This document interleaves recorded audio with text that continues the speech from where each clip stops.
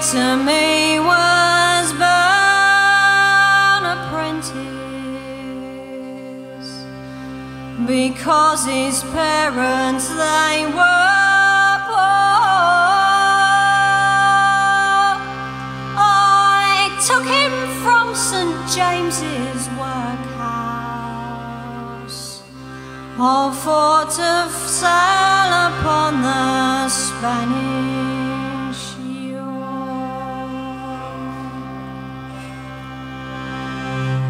This boy one day he did offend me, no other word then did I say, but straight away to the yardarm dragged him and left him there until the very next day. His hands and feet, they hung before him, his arms and legs, they hung likewise, and with my tarry rope I killed him, because I would not bear his cries.